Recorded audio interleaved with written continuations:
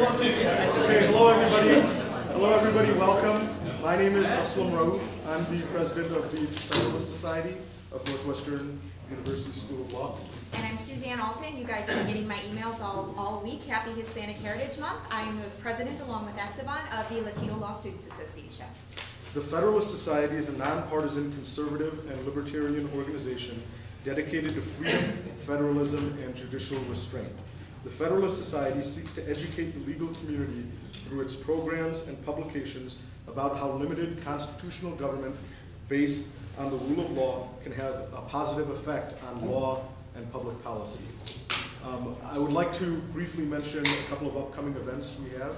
Next week on Tuesday, October 23rd, Clark Neely will be visiting the law school to talk about whether judges should actually be more activists than they are right now. And on Monday, October 29th, we're having a debate between Professor Michael Lewis, who's a former Navy pilot, and Northwestern's Professor Stephen Sawyer about drone strikes and targeted killings. So please be sure to make your plans to be with us for those. And likewise, LASA week will continue into next week, and we do have a couple of additional upcoming events, aside from the programming that we've already had this week. Next Tuesday, we will have a Working Abroad panel, and we will have a student-led discussion about those folks who have been working in Latin America for Latin American or firms in the United States with branches in Latin America, talking about that experience. And then next Thursday, we are going to have a discussion on doing business with Latin America and how people have built their practices doing business with Latin America here in the United States. All right, go ahead. Yes, so I will introduce Stuart Anderson, who's here on behalf of the Federalist Society. He is the executive director of the National Foundation for American Policy. He is the former director of Trade and Immigration Studies at the Cato Institute. He's worked on immigration policy on Capitol Hill, including for Senator Sam Brownback and Senator Spence Abraham. And he's the author of a book on immigration titled Immigration. Okay, and on behalf of LASA, Josh Karsh is joining us today. Josh is a very modest man, and so I will keep this a very modest introduction. He is with the law firm in Chicago, Hughes, Sokol, Pierce, Resnick, and Dim. He litigates labor and employment matters, civil rights cases, consumer protection matters, and also handles Seventh Circuit appellate cases.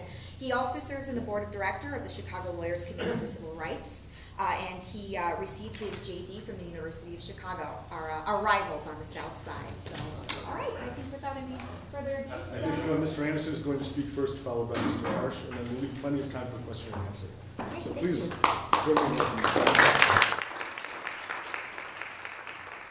thank you very much to the Federalist Society and the Latino Law Students Association for having us here. I mean, Josh and I are a little disadvantaged because I know a lot of you have been watching the presidential debates, and I don't know that we're going to have, be able to reach that standard of discourse. My turn.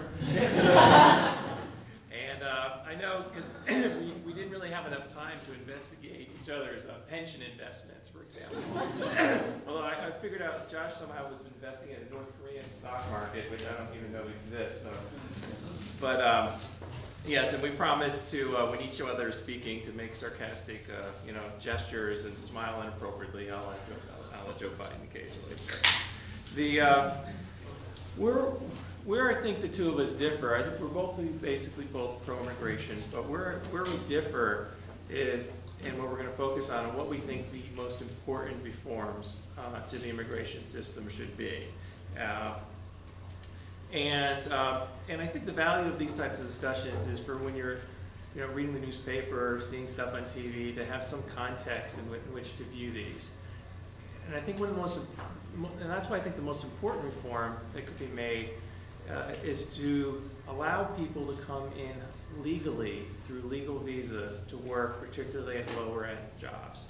I think most people are amazed to know that there really is not any legal way for someone to come in and work at what some would consider a job that does not require a high school degree, that's a full year job.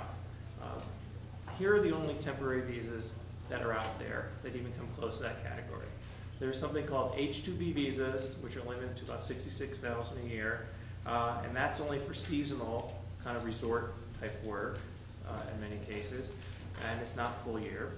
And then there's H-2A, which is for agricultural guest workers, And those folks can only come in for part of the year.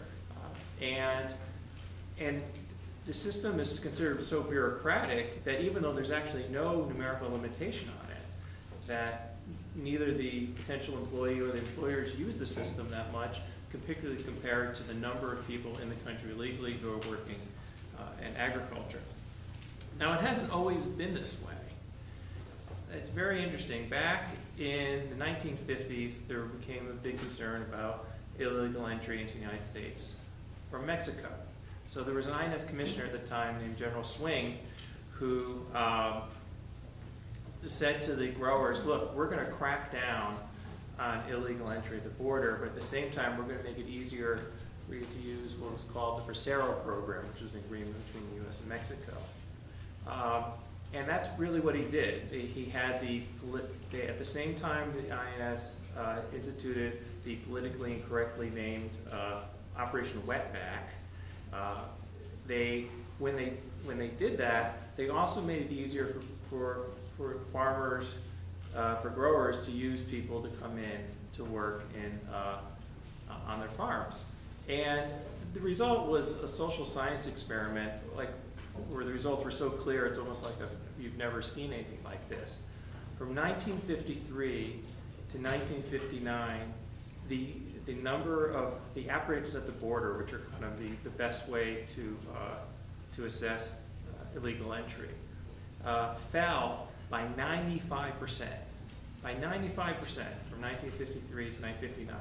And what that shows us is that when people are offered a legal avenue, they acted rationally and they came in. Now, there were problems with the FedSoc program in terms of people possibly being exploited, but that doesn't mitigate against the idea that you can design systems that maybe take care of those kind of situations, but while also taking advantage of the power of the market, which allows employers to match up with potential employees and do so in a legal way, and that takes out really the black market in labor. Now, the FedSoc program ended up ending by 1964. There were concerns, particularly with the farm workers unions, so it ended in 1964. After that, we started to see illegal immigration increase dramatically. Illegal entry skyrocketed, and illegal immigration, including not only in agriculture, but obviously in other types of jobs where there was no other visa category, also increased dramatically. So what was the U.S. solution to that? Well, by 1990, they decided there were about 3.5 million people in the country illegally. So there became a dramatic increase in the Border Patrol. What was the result of that? Well, there's a kind of a rule in Washington. If something isn't working, you spend dramatically more money on it. And that's exactly what happened with combating illegal immigration. The Border Patrol increased dramatically, almost a fourfold or fivefold increase between 1990 and today, and illegal immigration increased from 3.5 million to about 11 million today. What happened? Well, as it became increasingly more dangerous and difficult to get into, and somewhat difficult, it took maybe another try or two to get into the country. Once people got in, they stayed. So you ended up having the unintended consequences of taking what was essentially a circular migration, where people would come, work for a while, get some money, and go back, and to make it a permanent situation where people would come and then have families here. And we're even seeing that today when we still see the debate about things like the DREAM Act, where people end up bringing their kids into the country because they had no intention. They figured out they weren't going to be able to go back and forth.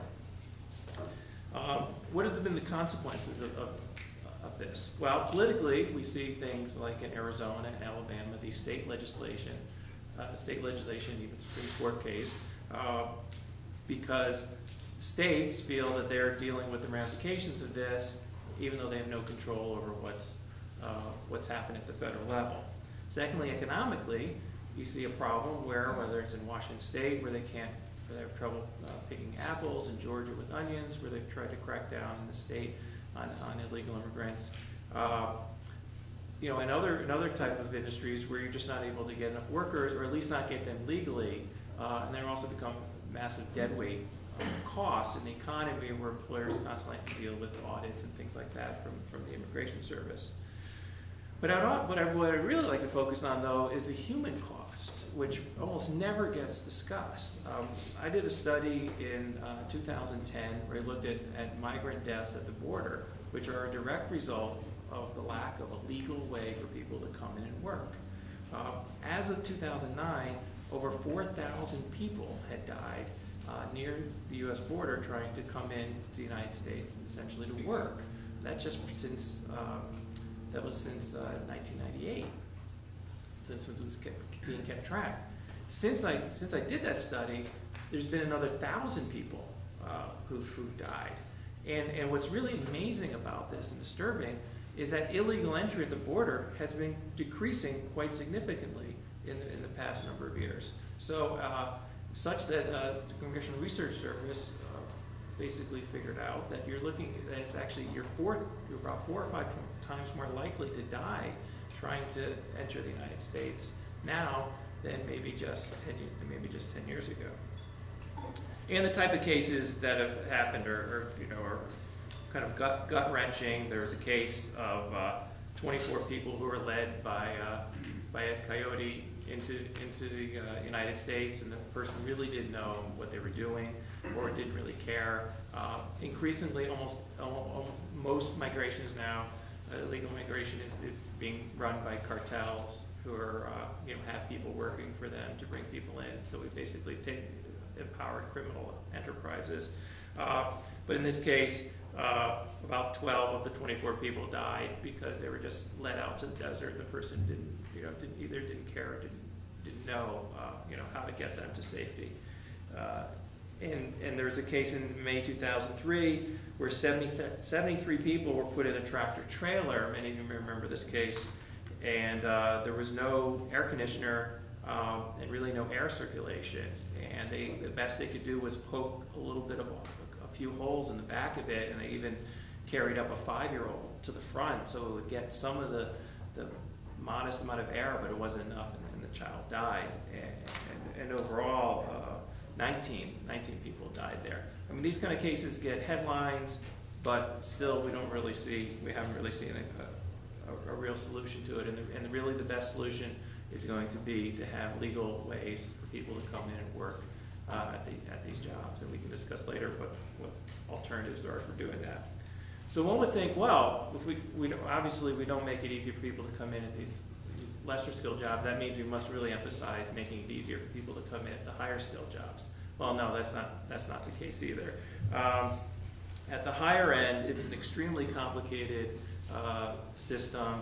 The American Immigration Lawyers Association, for those of you interested, has a book on just dealing with high-skilled immigration, which is advice to other lawyers. It's a 2,000-page book that could easily be used as a self-defense weapon for anyone who needs one.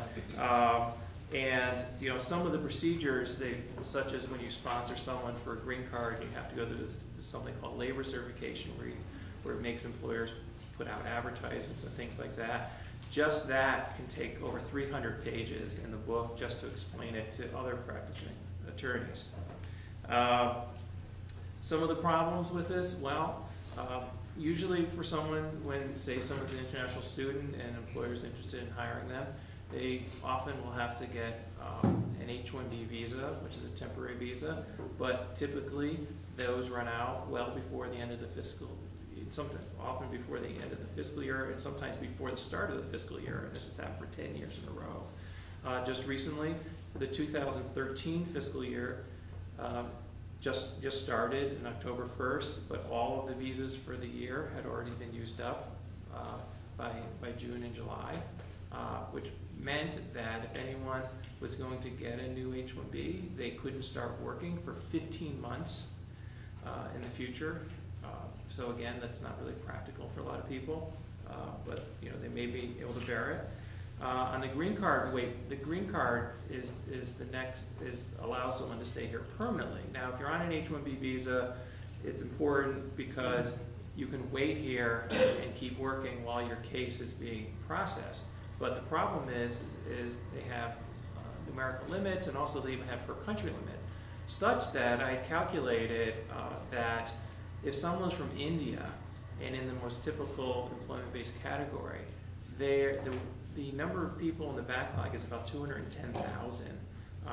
And typically only about 3,000 people get out of that backlog every year. So do the math. That's a theoretical wait of 70 years for someone to get their green card. Obviously that can't be sustained, and something needs to be done if that's going to be possible. Finally, I would say on entrepreneurs, one would think we'd at least make it easier for entrepreneurs to get here, job creators. Everyone loves job creators, right? Well, no, that's not the case either. I did a study last year where I looked at the top 50 venture-funded companies in America, and almost half of them had been started by an immigrant in the company. One of the companies, it was the story. The story was about the two Iranian students who were in grad school at the University of Maryland. They had an idea for a software company, and when they went to they came in second in an entrepreneur contest, and when the attorneys started talking to them, he said, disband the company. You're not going to be able to get to stay here on a temporary visa. They're not going to grant it. It's extremely difficult to get a kind of self-petitioned visa. So forget it. The guy said it was the worst day of his lives. Their lives. They basically cried. They went their separate ways. Two of them ended up getting back together in San Francisco. One of them had actually won the diversity visa lottery, which is like an amazing thing to do. There's actually this 50,000 people a year can apply to get in this green card lottery. So he was able to stay in the U.S. through that. And they started fooling around with different Facebook applications, and eventually it became the single site called Zoosk, which now has over 100 million in revenue every year, like 20-something million monthly users. And I mean, some people have asked me whether is this a brain drain that we keep that someone like these people were able to, stay in the U.S. And I said, well, look, they were from Iran. I mean, I don't know that they would have created the hottest single site in the country in Iran. But the main thing is that the U.S. did give them an opportunity finally, but it was a very indirect backdoor opportunity, and it's a credit to many of the people who were able to persevere, whether it's at the high end or at the low end of the job spectrum, and able to find a way to be able to work in the country, even though we don't make it easier for them. So those are the two reforms that I think would be most important to the immigration system.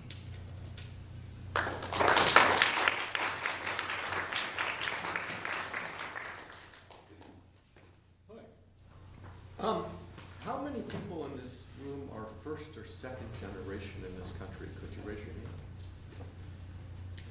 My position that immigration is one of the greatest triumphs of the United States. We do it very poorly, but it is one of the things that is also, to my mind, we should be proudest of. How many people have taken a class in immigration law?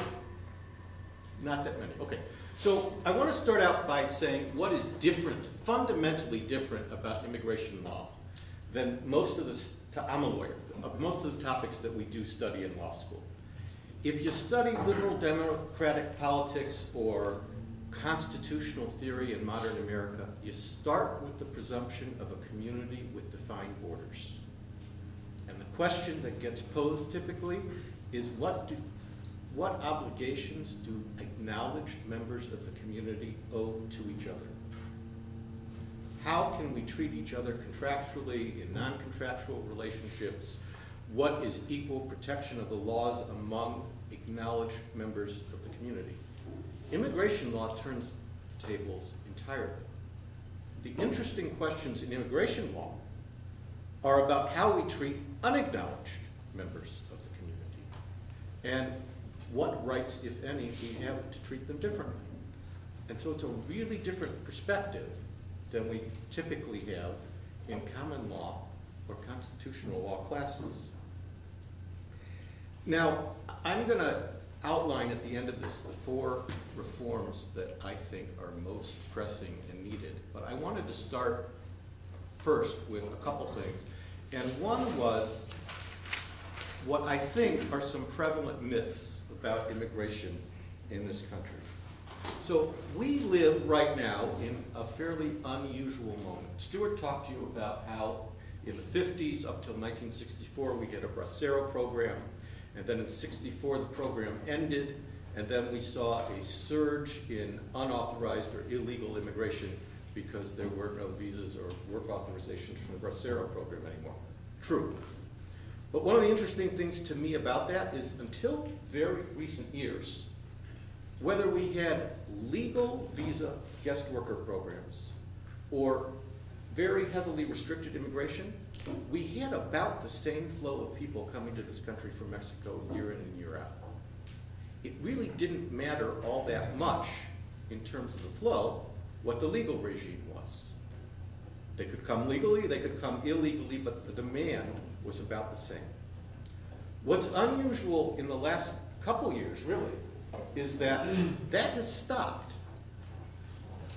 We, for the very first, we are not currently I have to apologize. Immigration is not only about Mexicans. It is the area that I know the most about, and so it's the one I'm most comfortable talking about. And I think it's the one that domineers a lot of the debate in this country right now. But we currently have a net outflow, not a net inflow of migrants to this country. And it's the first time in a very long time in this country that that's been true. So for people who have said in the past, we can have comprehensive immigration reform after we get a handle on the problem and we stop the flow, that time is now. We actually have a net outflow right now. Now, why do we have a net outflow, and what makes people come here in the first place? So for the past 4 years, actually, migration has been at net zero.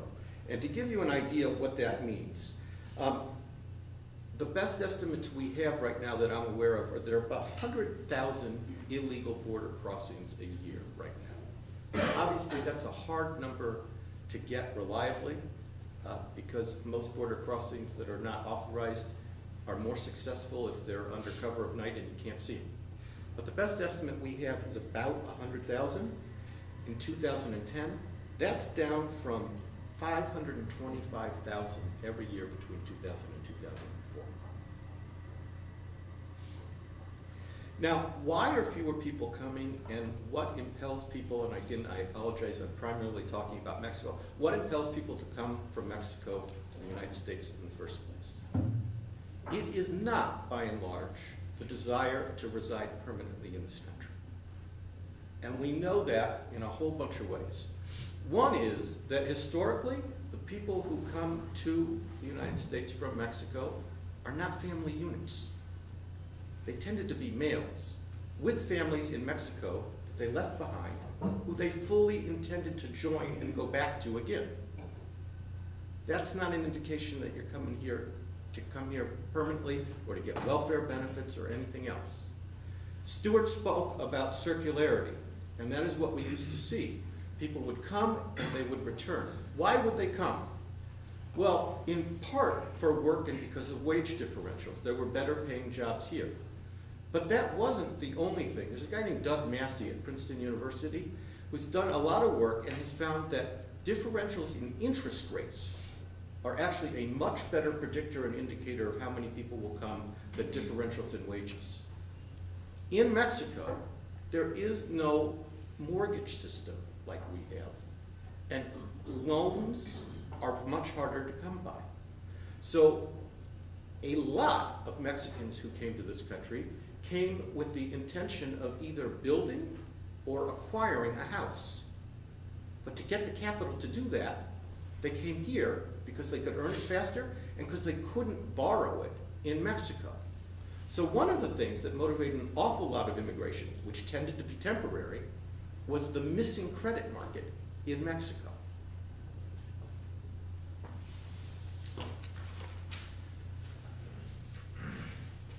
We, beginning in about 2000, started to fortify, is that accurate? Fortify the border much more heavily than we ever had before. here's a lesson in unintended consequences. It increased the population of undocumented residents of the United States.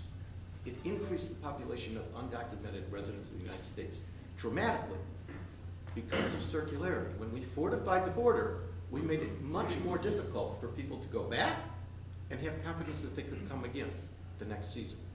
So they stayed.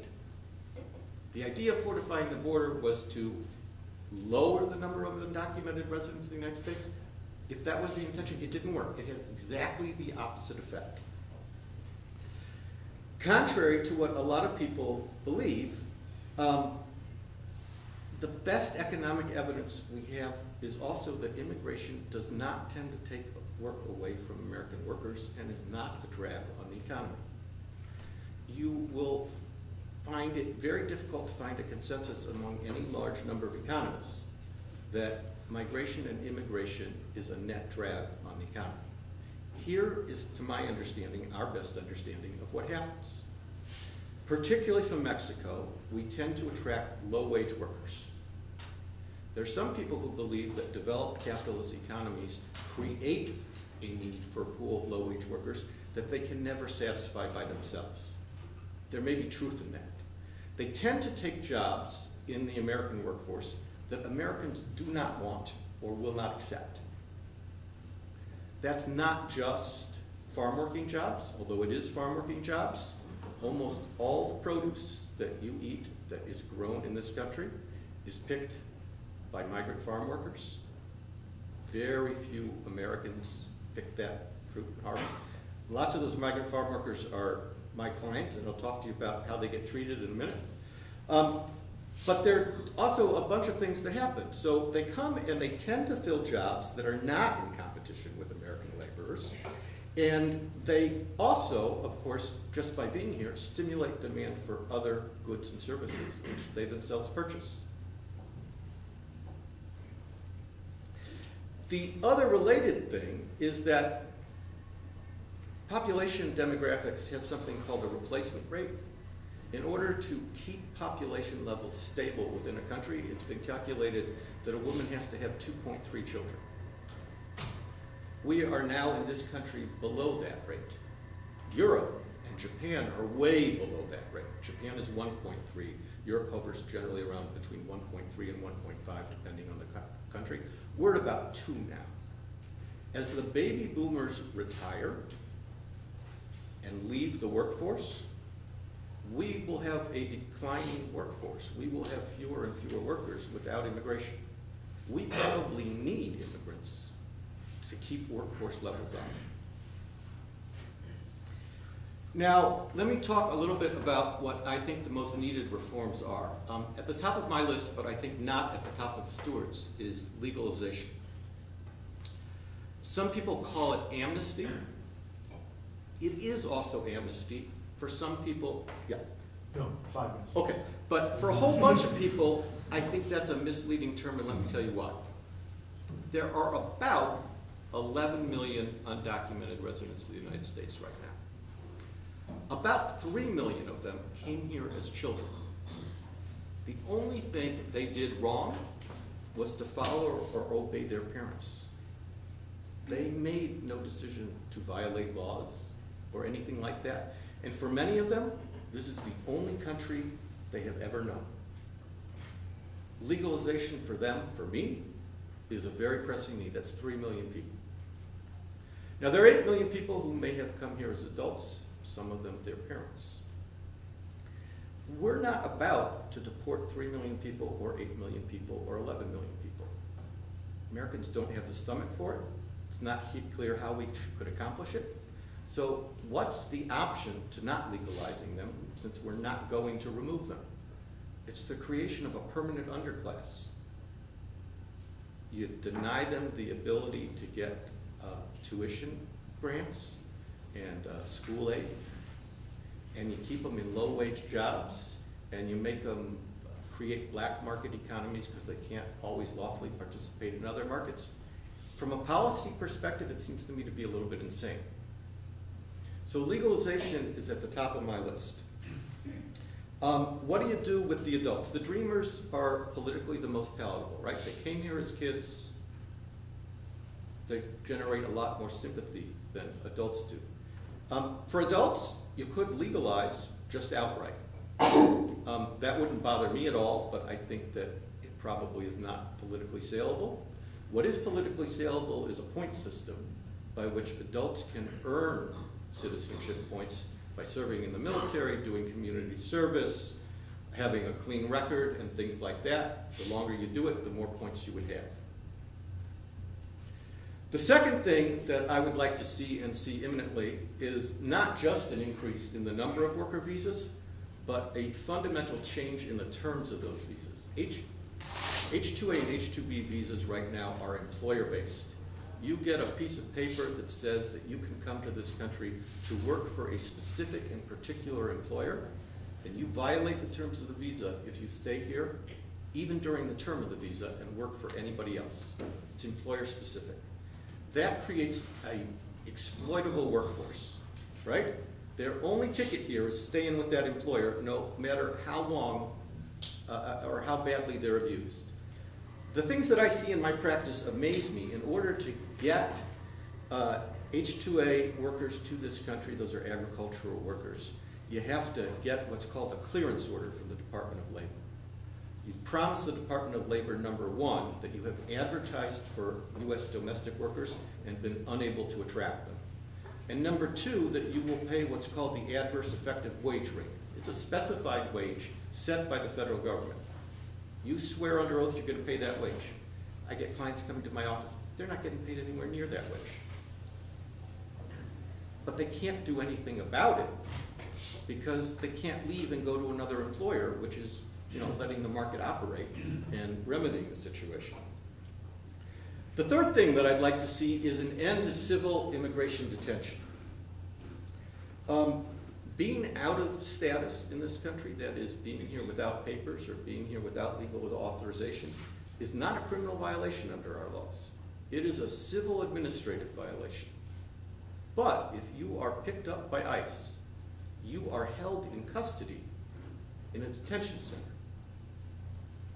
Now think back to criminal procedure if you take it. You are held in custody for a civil violation, and you have no bond hearing. Nobody ever assesses whether you are a flight risk.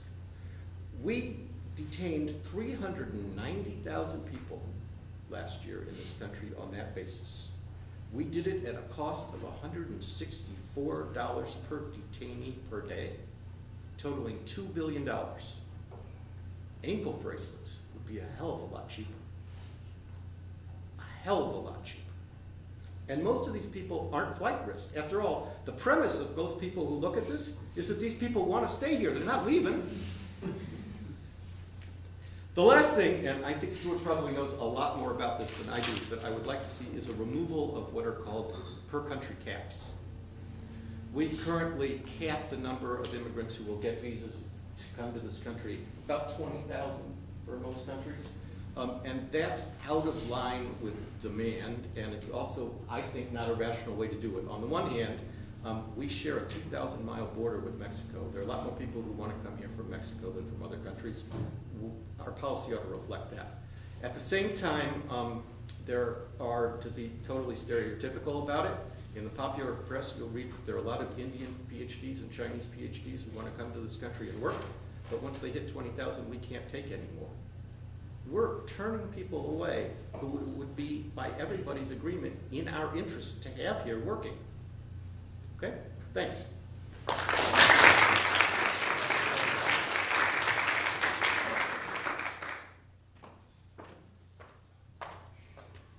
Great. Well, I think that, I mean, as far as the reforms that Josh suggested, again, we had a difference in emphasis. I think, again, to save lives at the border, and to have a more economically viable way to have people come to the country and eliminate the black market. Adding more visas at the low end, I think, is the most important reform. I am very open to the idea of a completely different way of doing it.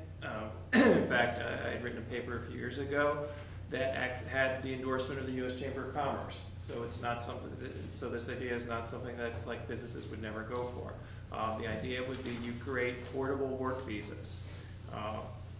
And they could be done in a couple ways. You could have, in addition to a certain pool of them, I would suggest you actually add in a feature where you negotiate with another country and get immigration enforcement agreements, for example, with Mexico, and then you can go down the list to other countries, El Salvador, and other countries. And what you would get is it would be the only politically feasible way for some of these other countries to actually cooperate with the U.S. and discourage people from coming illegally into the United States. Mexico actually did it for a short time during some of the most hazardous travel times, and Vicente Fox was prepared to actually do this if there had been a U.S.-Mexico migration deal.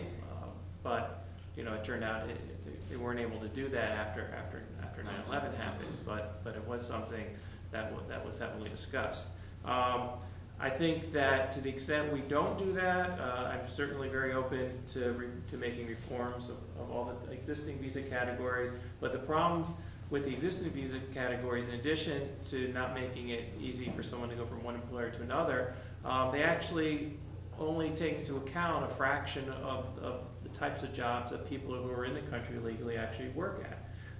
The type of jobs that most people work at are kind of full-year jobs that are in restaurants, hotels, and other places in which the employer has an ongoing need. The current visa categories we have really only take into account primarily seasonal needs.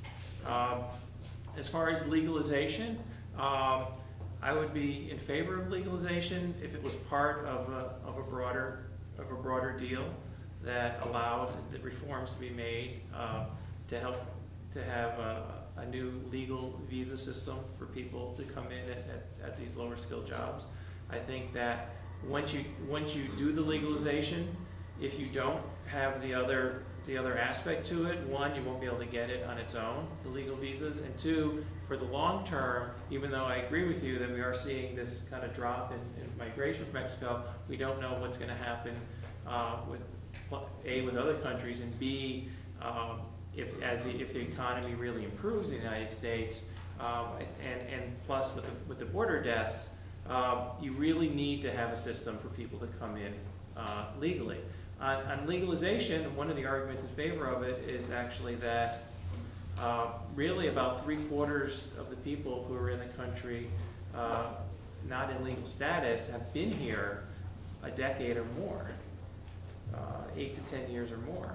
So it's very unlikely that these people are going to leave and they've set down roots. It is an interesting dichotomy we're going to see between what to do with people who came in as children versus adults.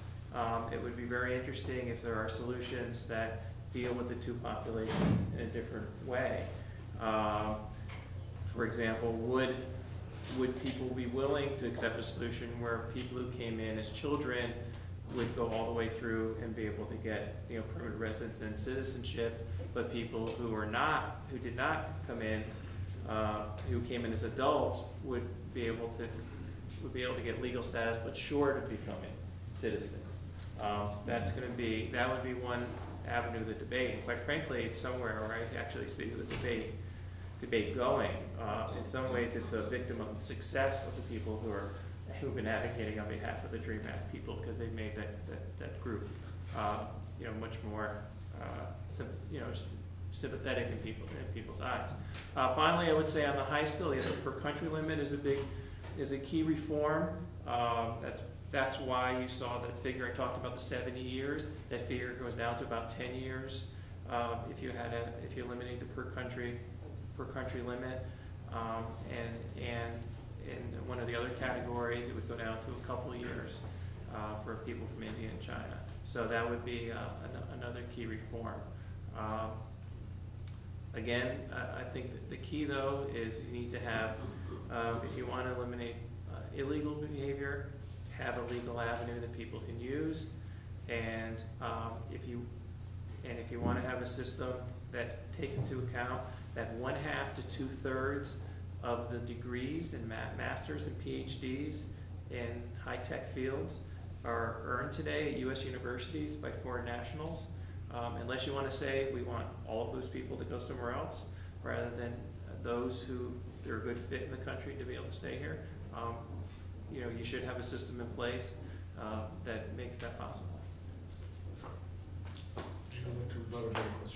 Questions?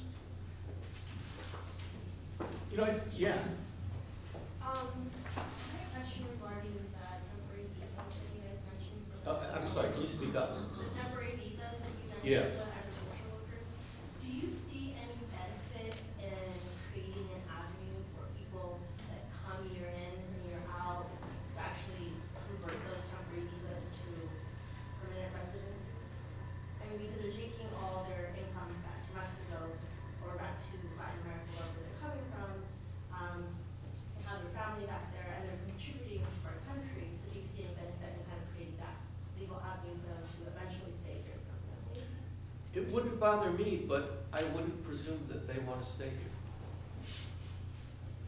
I mean, I actually think it would be good to have some portion of the, you know, in other words, if you had, you know, if you added 50,000 visas, you know, add an extra 10 or 20 on the permanent side, because I think that one concern people have is about people overstaying the visas. I don't actually think that that's a serious concern in the work area, but to the extent that they would, again, solve the problem by having a legal way for people who are a good match between themselves and, you know, and their employer in the U.S. marketplace.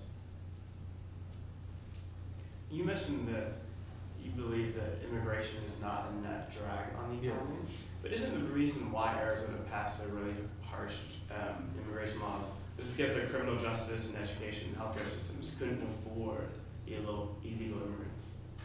I think there's very little evidence of that. Undocumented residents of Arizona are about 6% of the population.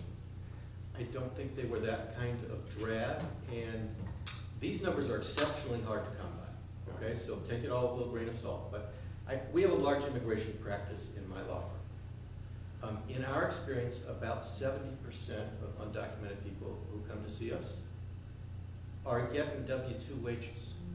They're paying taxes. They're funding those services. So it's not a drag in the sense of unfunded.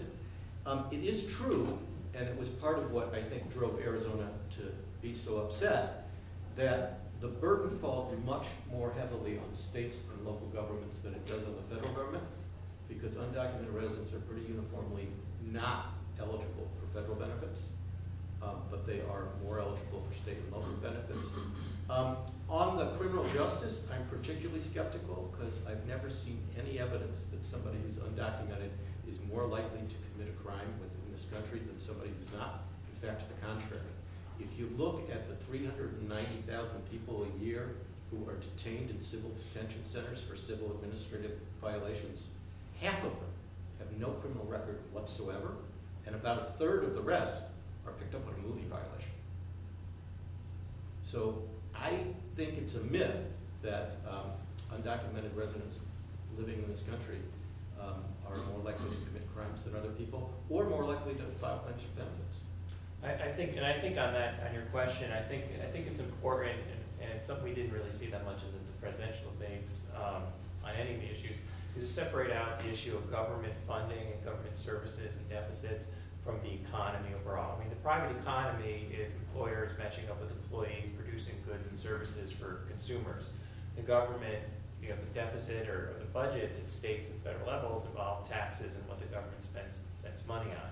I mean, to the extent, if it was shown that Arizona had to dramatically increase taxes such that it would hurt economic activity because of people in the country illegally, you know, then you would potentially see a negative economic, action or because of it. But if it's really a matter of, if you're a consumer in Arizona and an employer was able to hire someone to fill a job in a restaurant, and you were able to go to the restaurant, that maybe wouldn't have been open otherwise, or wouldn't have expanded, you know, as a consumer you would benefit. But the main thing is, because we don't have these legal avenues, I think the concern of kind of a Wild West atmosphere is, for the ranchers, violation of property rights. I mean, these are the kind of things that really, really rile up people justifiably because they don't see that there's another solution to it. Okay. Yeah, so when you guys both stand up there, you make arguments that are fairly parallel to each other. And We do. And I guess I just wonder, what are the political dynamics that are withholding this from happening? I mean, to me, this is one of those issues where, in reality, many people agree on this subject. I would say the majority in general of the United States agree on how to resolve this issue at its overarching levels. Why is this always pushed off and stopped within Congress? Like, who are the parties that are either lobbying, or is it strictly just the rhetoric? What is holding this back from happening? Well, I would say that the biggest, the most controversial issue is what to do about the people who are here illegally. That is by far the most, and it's a little bit like, if you take a road trip and you get completely lost and you ask someone for directions, and they say, well, it'd be a lot easier if you didn't start, from here. And that's the problem we have in the immigration system is if you were starting from scratch, I think there would be a lot more rational discussion about, okay, what will we do to allow people to come in and work legally? What could we do with the high end? There was even, agreement with Republicans and Democrats on the per country limit, for example, was passed in the House. But I think the problem with what to do about the people here illegally is a threshold question that people have made it almost kind of a moral issue. If you violated the law, you shouldn't be allowed to get legal status.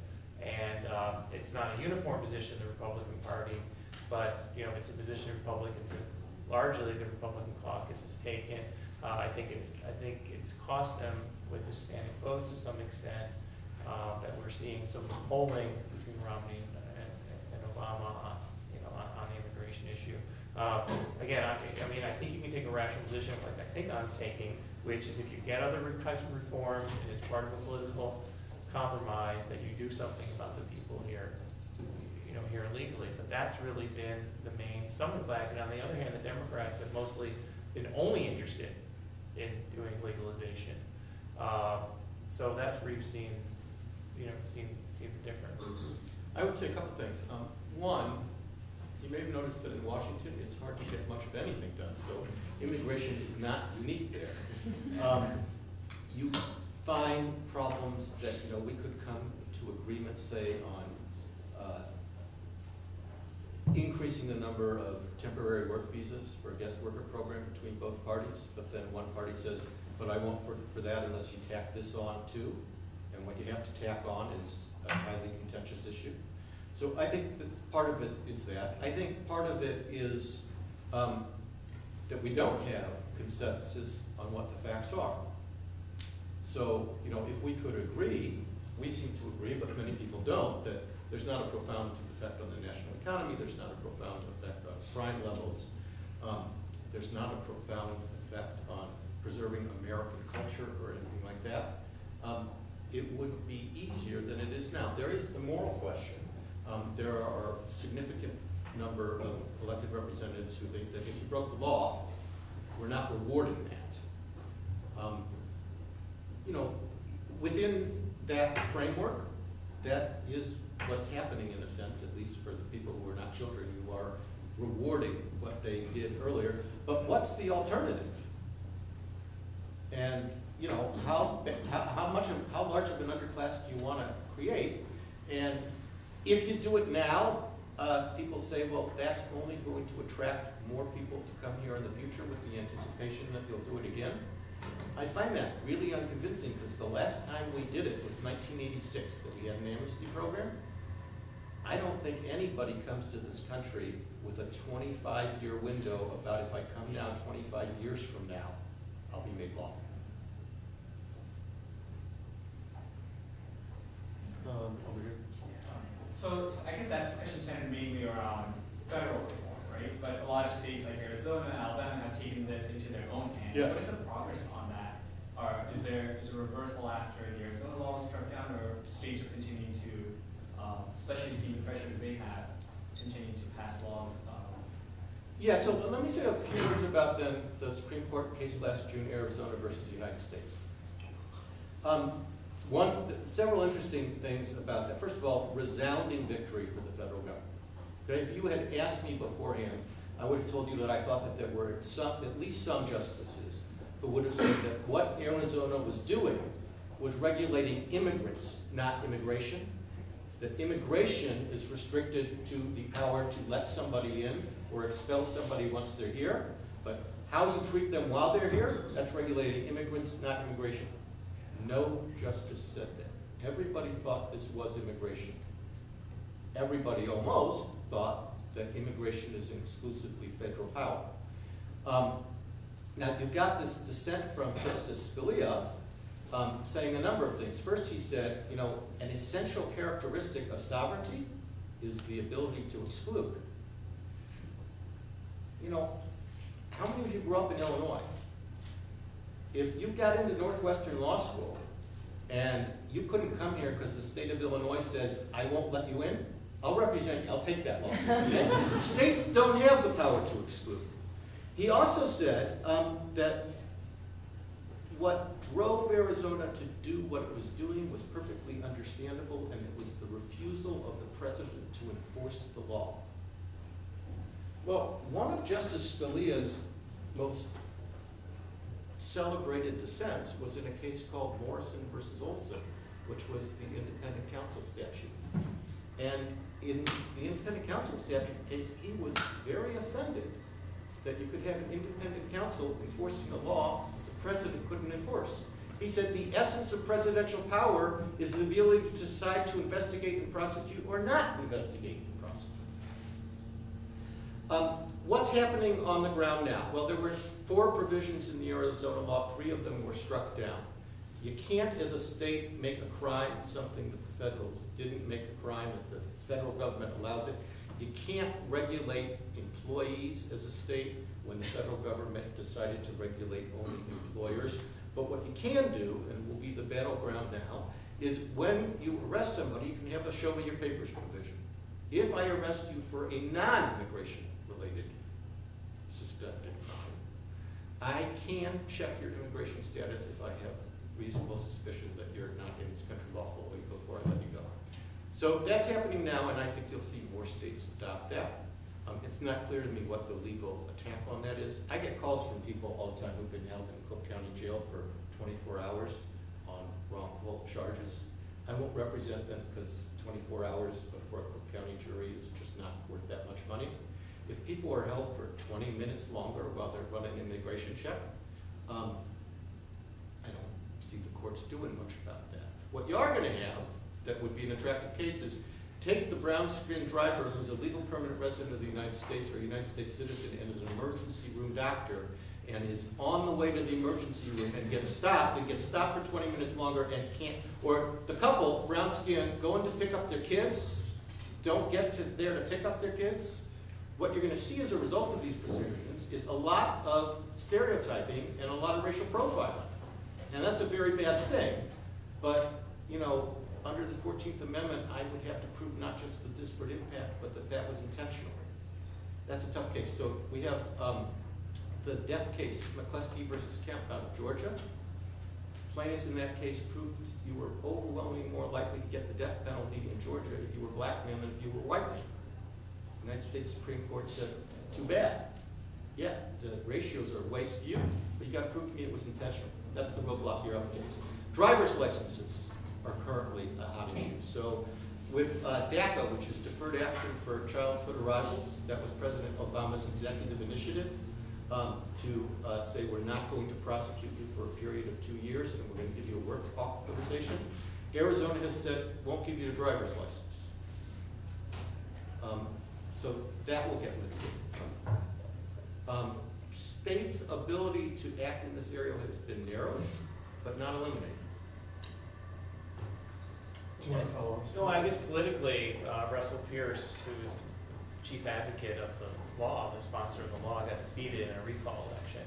So, you know, to the extent that politicians care about getting elected, yeah. You know, those kind of things, they do pay attention to, and so to the extent that something becomes viewed as not as much of a political winner, you know, that can have some effect, or if a governor feels it tarnishes the state's reputation, that can have an effect. You know, to the extent in Georgia, we're seeing concerns about the economic impact of some of the provisions they've had. Alabama has fruit rotten on the vine. Now, on the Arizona provision, isn't there also, but it's not necessarily they have to be booked, right? I mean, they can be asked their status short of being. If you arrest them initially for stopping for something else. Right, but they don't have to be arrested, do they? Yeah, with the income, the custodial stuff. Okay. More questions over here? Do you see the WTO playing a more critical role on cross-border movement of people as it has with respect to trade in goods and services? I'm sorry, what was the first The one? role of the WTO? WTO? The World Trade Organization. We've actually done a couple of legal analysis. Our website, by the way, is www.nfap.com, and we have a couple of legal analysis on there on the issue of certain actions by Congress, whether they violated the WTO, and one of them is these extra fees they put on foreign nationals or companies, particular companies, if they have a certain percentage of foreign nationals in their workforce, which skews mostly towards Indians companies. Although interestingly, the Indian governments tended to have actually misread the way the rule works, and they think they can, at least the press comments were more that that their grounds would be that they're going after Indian companies, and that's actually not the grounds that would be successful for a WTO case. It would be different grounds. The grounds would be that the extra fee is like a $2,000 fee on companies, on these certain types of companies, would end up, the intention of it was to limit the number of people getting these visas. That would be, if you were able to convince a WTO panel of that, then you might have a chance of winning. And the winning would be that then India or any other country would be able to either get the U.S. would either have to change the law, or or India would be able to do something equally stupid to the United States. I mean, that's the way the WTO system works. We have a question over here. How would you feel as far with the legalization part? What's that effect for the other, like the O1 visas, H1, H2A visas even? Like, if they had gone through the process and they've done so legally, and then the people who had gone through the process illegal, maybe we can, we can go away from people who have been here for like 8, 10 years, but who have arrived recently. How does that affect people who have, you have the people the legal way and the illegal way, and would you extend that to N1 visas as well? Well, an H visa is a temporary visa by definition, Yes. right? So I'm not sure that they're conflicting. No, I think his point he's getting at is kind of, again, gets this moral issue, is you have people who came in the right way and people who came in the wrong way, and are you rewarding the people who came in the wrong way versus the people who came in the right way? Is that? Say I would have, if I should have chosen to apply for a permanent green card, I would have. I just knew that legally it wasn't possible, Right. so instead of going the legal route, I chose to just and then go for the temporary. Right. I mean, these are tough calls. I mean, the problem and often in these cases, the federal government's going to say people who came in as of a certain time, so the longer you've been here, you build up equities. I mean, the problem from the Republican point of view, politically, I see that if I don't know if I'm familiar with the story or play or now another movie, Les Miserables, but essentially the Republicans seem to, or some Republican lawmakers at least, feel that the position they want to take is this Inspector Javert. Inspector Javert and Les Miserables, were someone for stealing a loaf of bread. They would end up going to prison eventually for 20 years, and his big thing is the law is the law is the law. Well, so that seems to be what some Republican lawmakers feel that should be the position to take. The problem with that is if you watched or read or anything with Les Miserables, Inspector Javert is not the most popular character in the story. People are not overly sympathetic, cheering for him to get those, poor people and keep them, in prison as long as possible. I don't think there might be a person who does that, but I think the story is geared more around the more sympathetic characters. So that's really the political call, though, that's been made by Republicans. again, not all of them, but has been to kind of do the sort of the pure law and order, idea. And I think that, we'll see what happens. I mean, I don't know that if Mitt Romney's elected, that, how far he's gonna go down this path. He's made a lot of statements that indicate he won't. So, and I don't think, and if you don't go down that path, I don't think you're gonna get these legal temporary visas at the lower end as well. So I think you potentially just see more gridlock. More questions? Yeah, I was just curious, what is the wage rate that the farmers are guaranteeing to the migrant workers and then what are they in fact being paid from your experience? Well, it varies from state to state, and it varies on what kind of crop or work you're doing.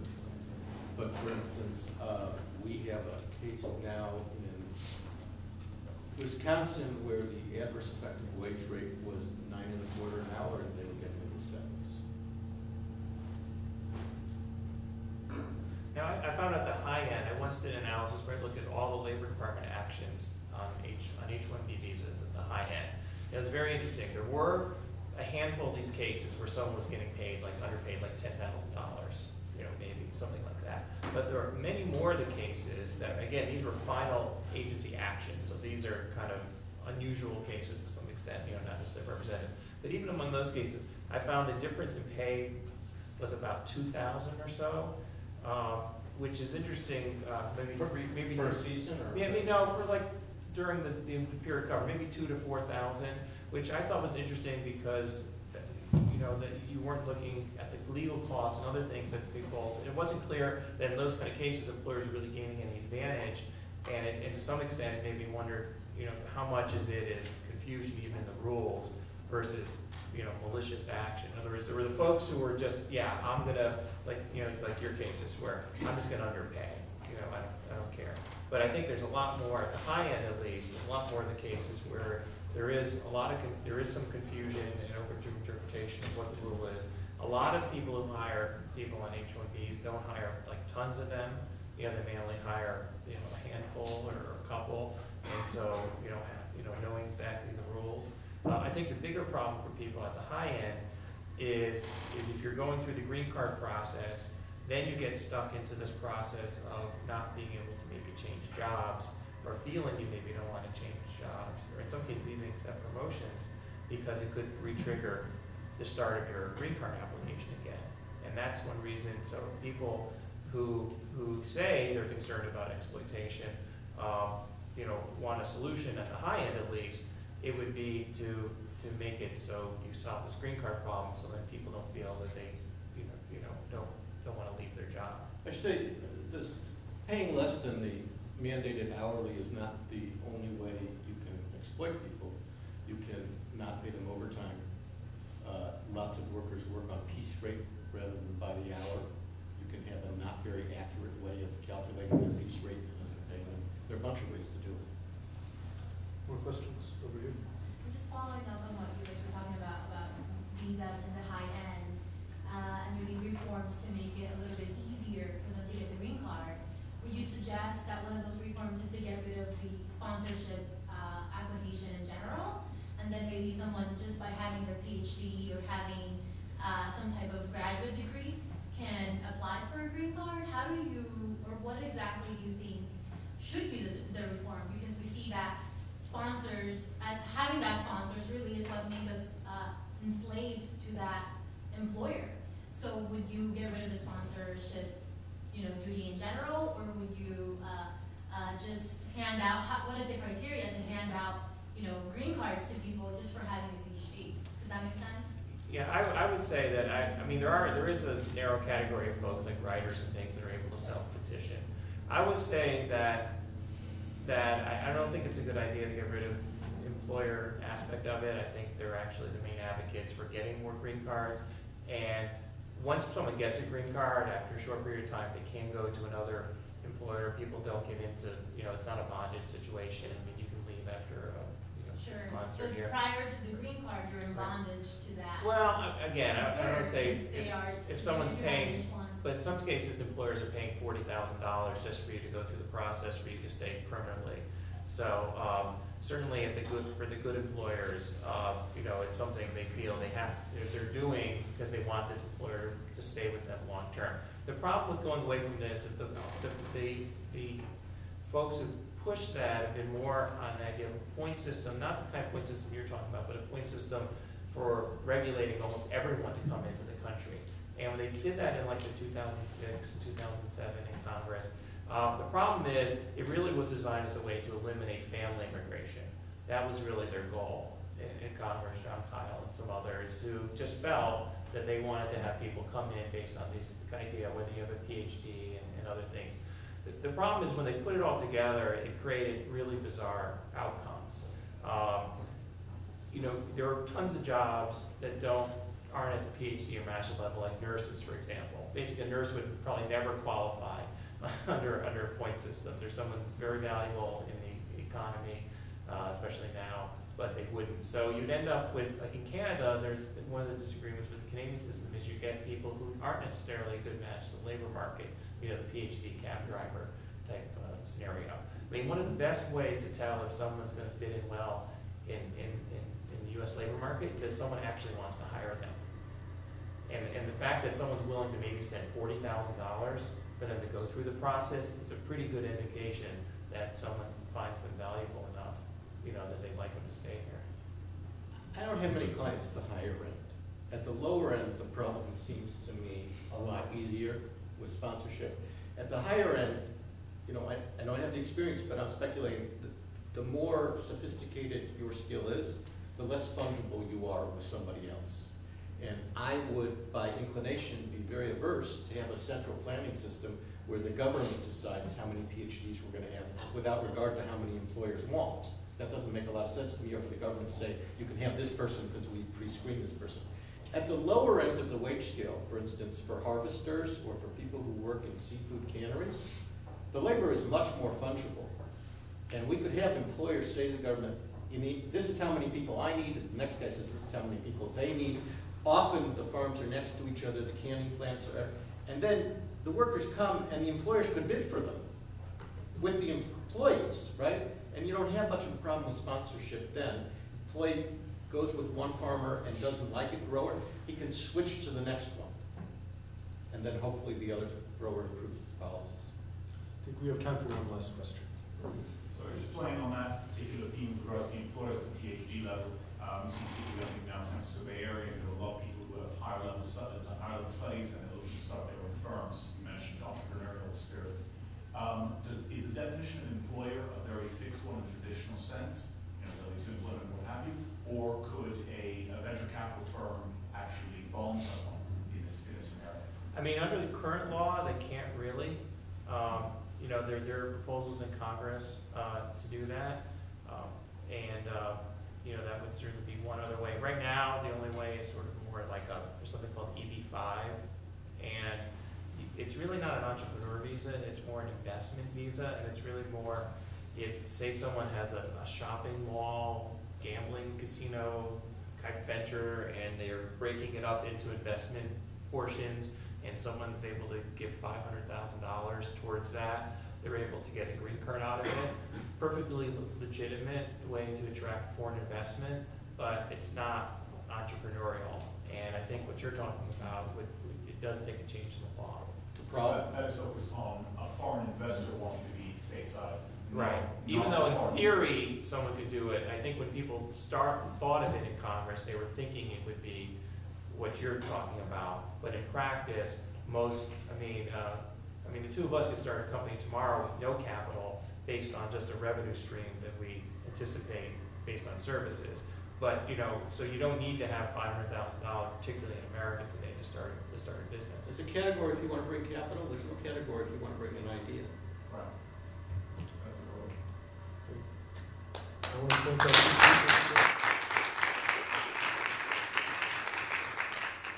Thank you for coming. We hope you enjoyed it. I have some pocket constitutions and pamphlets up here. You guys want them?